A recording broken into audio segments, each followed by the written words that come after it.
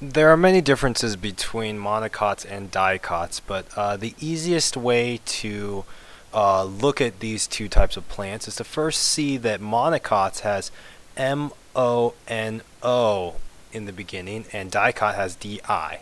Mono stands for one, dicot stands for two. And this major kind of distinguishing factor deals with the cotyledons. And the monocot has only one, while the dicot will have two. And these cotyledons, these are the embryonic leaves. Another main difference that you'll see is that in monocots, the veins on the leaves, they actually run parallel, versus the veins on a dicot, which seems more like a net, kind of a netting, kind of a crisscross.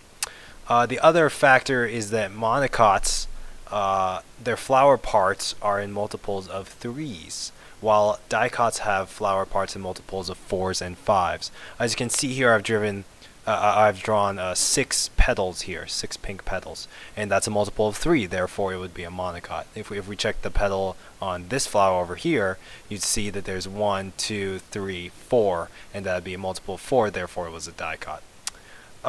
You can also look at the number of pollen pores. There's only multiples of 1, or 1 in monocots and 3 in dicots. As far as the stem is concerned, there's no pith in the monocots, but there's a pith in dicots. And the root system is also different. Dicots are famous for the tap root, and a quintessential kind of example that we have here is the carrot, which is just kind of a single root versus a fibrous root in the monocot.